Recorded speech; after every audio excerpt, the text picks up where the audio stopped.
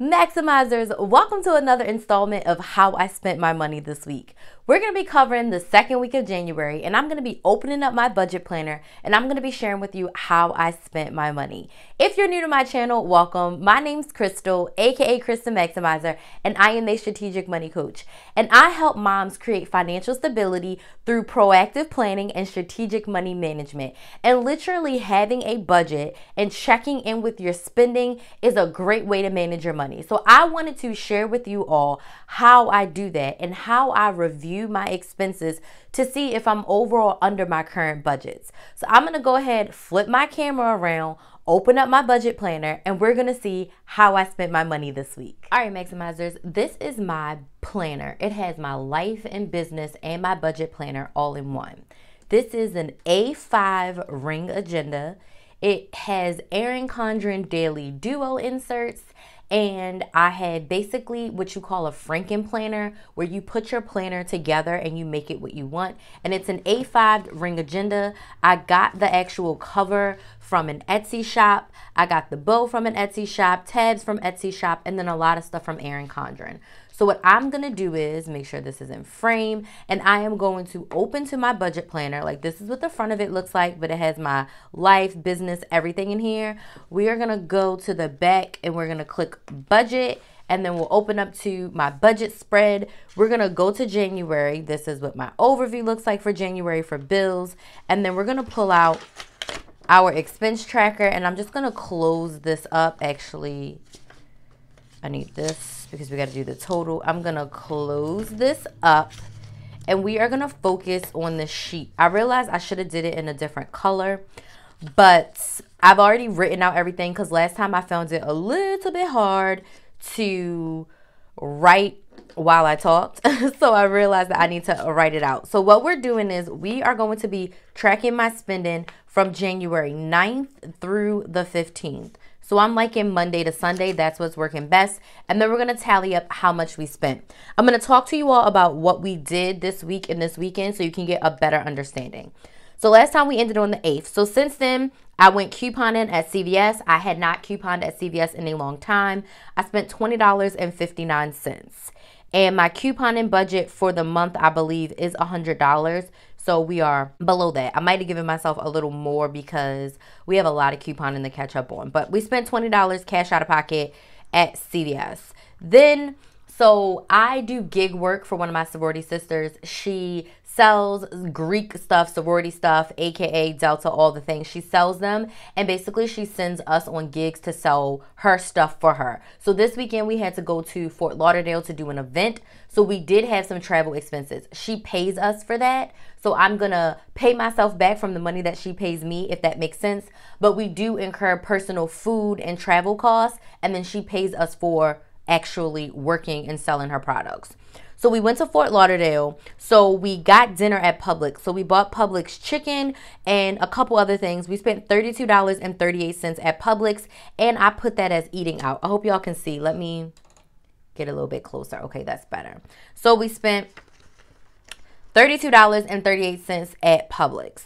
Then the dates are kind of out of order because if you know how the bank processes your stuff, we bought the vacuum cleaner before then, but it processed on this day, so the dates are going to be a little bit jacked up. Our vacuum cleaner and our carpet cleaner broke. Bay is a neat freak, and he was like, I need a carpet cleaner. I need a new vacuum cleaner because they really weren't working. And the carpet cleaner we had for maybe 3-4 years. The vacuum cleaner I've had for probably 6 years. So we've really gotten our money's worth. So he went online and found them.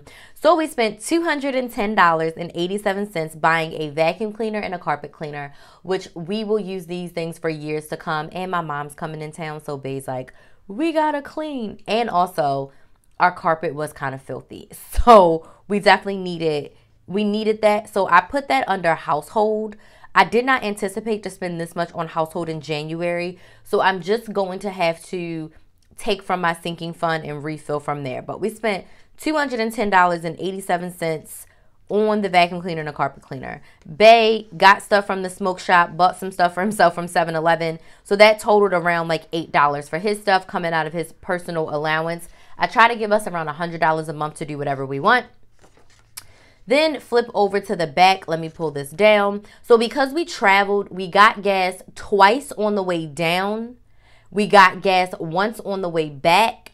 And then I needed to take Bae to the airport on Monday, so we got gas again when we got back home because we have a little bit of a drive to the airport. So we spent $36.33 on gas. We spent $25 on gas. While we were in Fort Lauderdale, we got pizza. So what we usually do is the day that we're actually selling the items, we always order Domino's pizza. So we spent $25.97 for pizza. That actually was our lunch and our dinner combined with the Publix chicken that we bought the night before. So realistically, we really only spent about $50 on food for a weekend. I think that was great. We also packed a cooler with snacks and drinks, so we did not have to buy anything to drink while we were out because we brought our own water, our own Gatorade, our own juice. I even made myself some smoothies. I made myself a salad. Kinsley made herself sandwiches. Bae bought himself a sandwich. So we packed some snacks and stuff to bring with us. So we only spent $50 from Friday afternoon to Sunday afternoon because we were home by like 2 o'clock on Sunday. So that's all we spent on food. I think that's great for 3 days, and we're going to continue to do that as we do more events for her.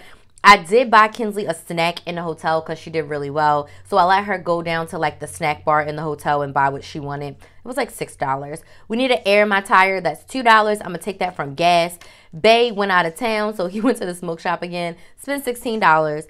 And then these are our 2 gas transactions when we got back. So on our way coming home, we spent $29 on gas. And then before we went to the gas station before we drove to the airport on Monday morning, we got gas again on Sunday. So we spent more money in gas than we did on food. So what I'm going to do is I'm going to get out my calculator. I'm going to speed this portion up, and we are going to see what our total was for this week. And this is super duper eye-opening, y'all. So eye-opening to see how much money we spent in a week, which I know this vacuum cleaner is going to put us like, remember I told y'all we wasn't spending $600 every single week, but the vacuum cleaner is definitely going to put us over what I wanted to spend. Again, I did not want to buy that, but when they both broke, it was like, come on now, we gotta buy it. Okay, plus $8 plus $16.02 plus $29.33 plus $34.84. So it's not as bad as last week. It's still more than I want to be spending. So we spent $447.85 on expenses. And as you can see, a lot of gas for traveling, eating out, Bae's personal, and couponing, more Bae's personal and household. So it's going down. Next week, maybe, well, not even next week. The following week is going to be a little high because my mom and my sister are going to be in town, and I'm going to be spending money with them. I'm allocating around $300, so I'm hoping that works. I'm going to cash out a gift card we're going to Top Golf, so I'm going to cash out my fetch as soon as I get to 27,000. I'm going to cash out my fetch and use that to help us with reduced spending. So again, this week we spent $400. So far for 2 weeks, we spent $1,000 on expenses, which is kind of high, but very understandable because we got things that we needed. Because what, in the first week we bought, did we buy our bikes? Yeah, I bought our bikes, didn't I? I'm trying to figure out how I spent so much. No, it wasn't the bikes that spent so much. It was the damn car maintenance. I bought the bikes in December, if I'm not mistaken. It's the damn car that got us the first week.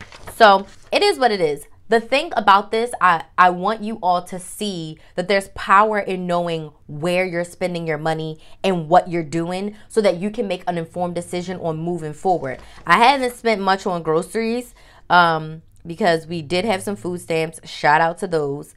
But we haven't spent much on groceries, and I haven't spent much on couponing. I've only spent this $20 so far. So I'm very proud of our regular spending. It's just the things that we weren't planning to buy that we actually needed, but it's okay because we have money in our sinking funds to cover that. Let me flip the camera back around.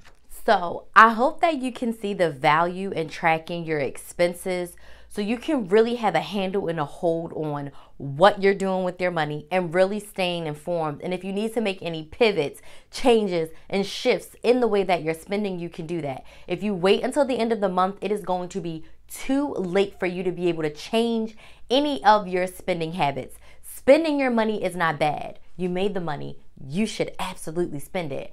But what could be detrimental to you is if you're spending your money on things that you don't want to, things that are unnecessary, things that you really don't need, and you're not being able to have the money to do the things that you want. If you want more help and support with this, definitely join us inside the Money Saving Academy. We cover all things budgeting, couponing, meal planning to help you be super intentional with your money and create that financial stability that you are searching for. You can get more details at moneysavingacademy.com, and you can use the code YouTube to save $10 off of your first month. So if you have any additional questions about my specific spending for this week, let me know down in the comments. If this video is helpful for you, can you drop some money signs in the comments? I would love to know if this is helpful and me sharing with you my spending, what we're doing and why we're doing it, if that helps you on your money saving and financial stability journey. Thank you so much for watching this video, and I will see you next week.